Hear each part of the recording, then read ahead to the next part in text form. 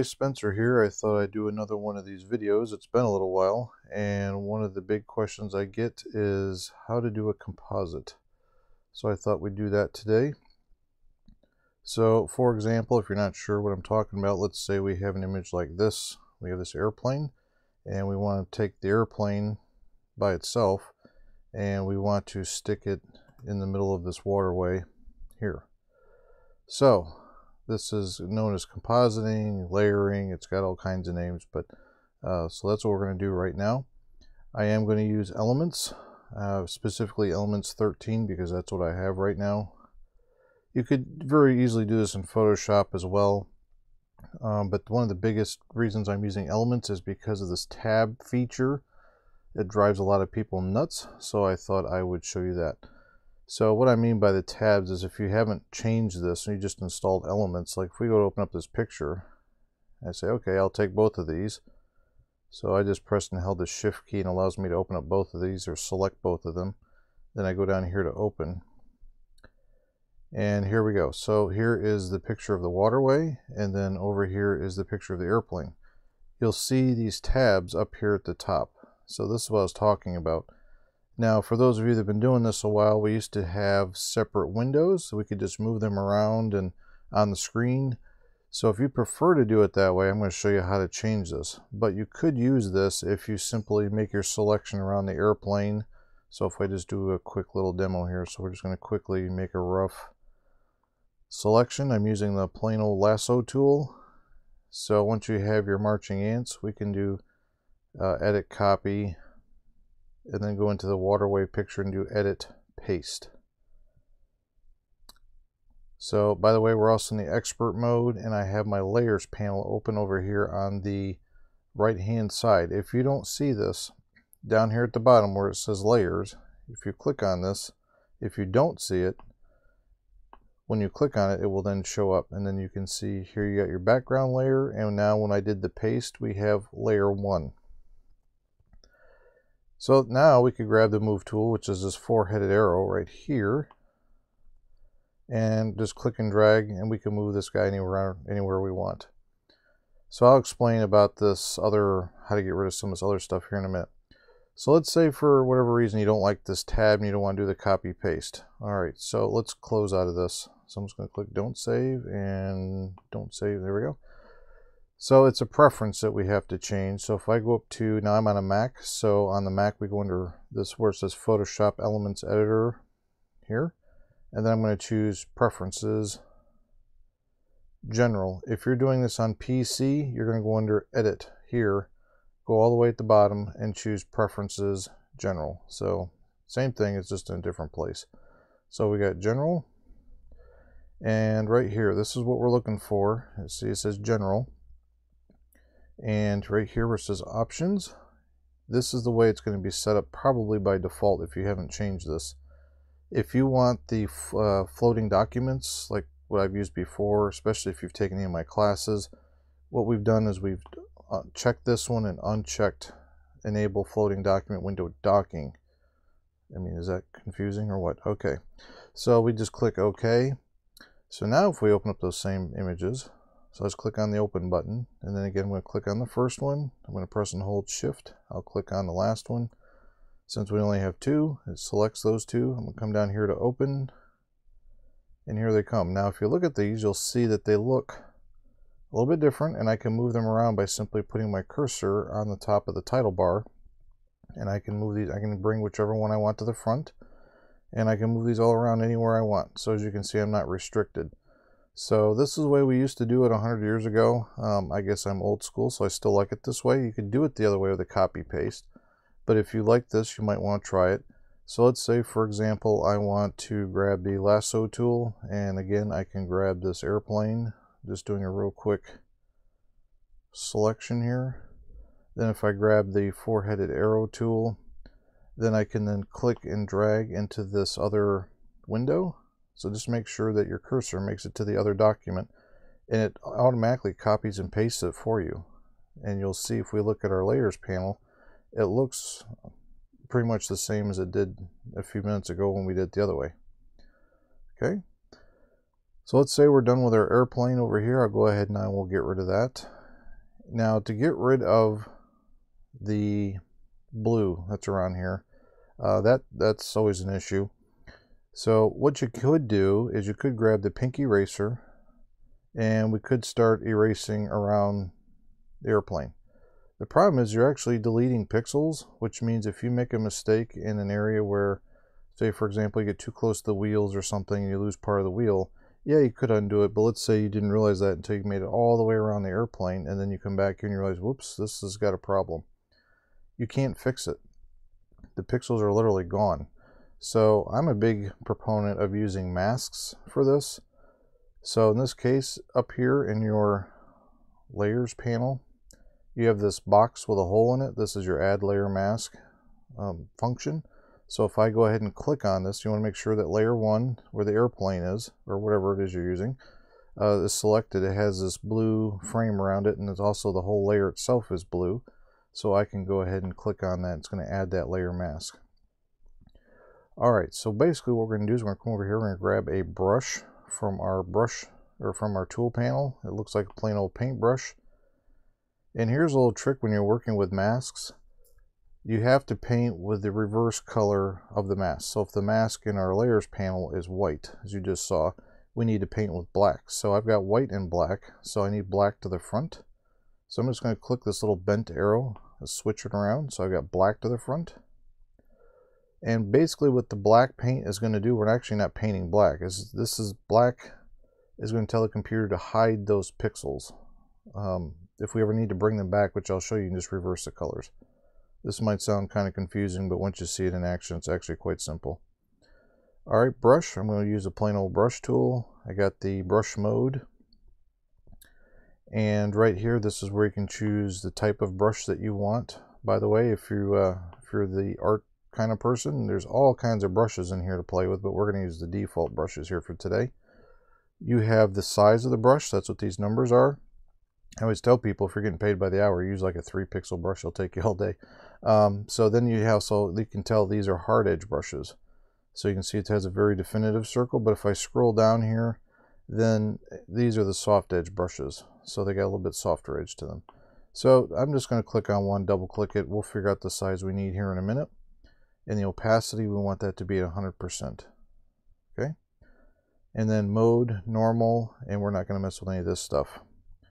So basically, if I come up here, now to zoom in, I could grab the zoom tool and click. The problem is it's going to knock me out of my brush tool.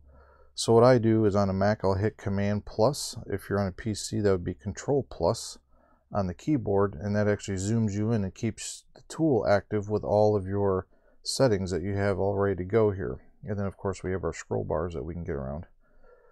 Okay, so if I want to get rid of this blue, I could easily just paint on this sky from the other photo. That's obviously no good. And as you can see, it's disappearing. So now, this is why I like a mask. Let's say you get in a hurry, or for example, again, details, maybe you didn't quite see that the propeller was there, whatever the issue, and something like this happens. Now, if you're using the eraser and you didn't see that and you can't undo it to a certain amount, usually it's 20 undos is what Adobe gives you. But let's say, for example, you didn't notice this till the end of the project and go, holy smokes, you got a problem here. You don't want to have to try to clone this back in. So the easiest way to fix this is if I come over here to my chips, color chips, black and white. If I just click the bent arrow to bring white to the front. Now if I come back over here and if I paint, look what happens. All that comes back. So really have not lost anything. So that's the nice thing about a mask, is you can reverse these colors back and forth to either hide. So black hides things and white makes them show up. So the little jingle we used to use for the past 20 years is black conceals, white reveals. And you also notice as you're painting that the mask is getting some black and paint on it, and that's showing you exactly what it's hiding and what it's revealing. If you ever need to see this mask, then you can press and hold the Option key on Mac or Alt on PC and then click on the mask, and then here I can say, oh well, here's a spot I missed, so I can just touch that up a little bit. And if you need to go back, you just do the same thing. You press and hold Alt on PC or Option on Mac and click on the little mask itself, and it brings back the picture. So we'll just say we're just going to quickly rough this out. We won't spend all day doing this. You guys get the point of this. So let me zoom out. So that, again, that was Command minus or Control minus on the Windows side. So if I go in here and do a really fantastic precision job here, as you can see, perfect. Airplanes don't need tail feathers, do they? No, of course not. We'll just chop that right off. Okay, so there we go. So let's say this is all actually, you know, the way you want it. Now you can grab your move tool, your four-headed arrow, and then you can just move this right around. And you might say, well, that's a little big. So if you ever want to make things smaller, you can grab the, you can do Command T or Control T, T as in Tom, on the keyboard, and that will give you a free transform. So what that's going to allow me to do is I can grab one of these corner handles right here. If you have it bent like this, it will rotate it. If you just want to scale it down, then you can do it straight like this. You just click and drag. There we go. And then you can just move him in position. This is going to sound stupid, but don't click anywhere. I should say it this way. Click anywhere but this little center piece, because this is actually what determines the rotate. So if you need to move this, click anywhere but this little dot. It'll save you a lot of hair, trust me on this one. So again, you can move this around. If you did want to rotate him like he's taking off from the local airport, there you go. You can stick him anywhere you want. Maybe he's way up in the sky, so he's a little bit smaller. There you go. Then you can click the green check mark to say okay to go, or you can click the cancel sign to say no, that's not what I wanted. So I'll go ahead and click the check mark. And that's the whole basis of everything. You could bring in another picture and keep adding to this. There is no limit. You could literally have hundreds of these little objects all over your picture. Pick one photo that's going to act as your base. That's the big thing. So like, for example, the base picture we have here is this waterway, so I'm going to add more pictures to this. So, and the other little tip when you're working with all these layers is if you put your cursor literally on top of the name of the layer, like this one says layer 1, and if I double click, it will highlight. And then I can, instead of it being called layer 1, I could literally call it something very ingenious like airplane. There you go. So then when you get literally 5 or 6 or 10 layers of these composite that you're doing, then when you look at these, then you can tell them all apart which is which. So of course you're going to want to save this as a Photoshop file, right? So File, Save As, and you're going to put it wherever you can find it. That's always a good idea. I know it sounds dumb, but that's one of the things I get is people email me and say they've lost their files, so make sure you know where it's going. If you're on a Mac and you see this little version, you can click on this little button right here next to the file name, right there. So then if you click on this, it will then expand it to the full, what I call the Save As box. So in this case, I'm just going to put it in our demo folder we're working out of. Right here, Photoshop file format. This is very important. You want to make sure that this is what you want. If you're on PC, it'll even say .psd or .pdd after it on the PC. So layers, yes, this is very good. If you're using the organizer, you can check this. If you're like me and you don't use the organizer, then you don't have to check that. And I do use the Adobe RGB color space. We'll tackle that another day, but that's fine if you want to leave that checked. If yours says sRGB, that's fine too. So let's go ahead and click Save. And so now your masks are going to be saved. All of your parts are going to be saved. If you want to, of course, push this out to social media, if you want to email it to somebody, in that case, then what you would want to do is do File, Save As again, and then of course you could save it as a JPEG. I have another video on how to do this for web, but basically this is a short version. Just choose JPEG and then go ahead and click Save. Oh, because I already got one called Waterway, see it's yelling at me, so we're going to call this Finished. There we go. And JPEG and Save. Now when this comes up, you have the choice of 0 or 12. 12 is going to give you the best looking file. It's also going to give you the biggest file. So the magic number is, drum roll, 8. So 8 gives you a really nice looking photo. without the heavy file size. Right here is the file size, by the way. So 109K in my case. That's very, very small. You could easily send out 20 or 30 of these and not a problem. Your internet provider is not going to yell at you if you're doing email or if you're doing Facebook or something like that. So just click OK. And that would be our finished one as a JPEG. Now you're not going to see it here, so let me hide this for a second.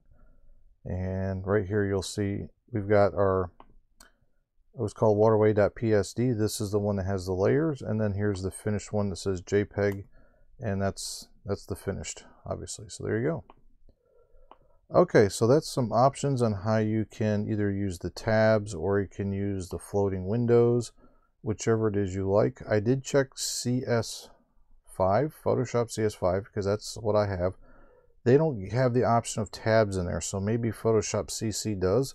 And if it does, and you don't like the tabs, you like the floating windows, then you should be able to go into the preferences in there and change it like I did here, so then you get the floating windows. All right, so I hope that was helpful. We'll catch you next time. Thanks for watching.